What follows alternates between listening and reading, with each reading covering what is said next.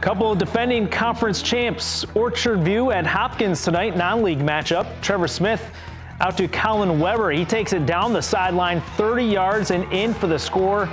36-0 Hopkins in the third. The defense keeping that shutout going, forcing the fumble. Braden Miller falls on it to give the ball back to the Vikings, and the offense capitalizes once more.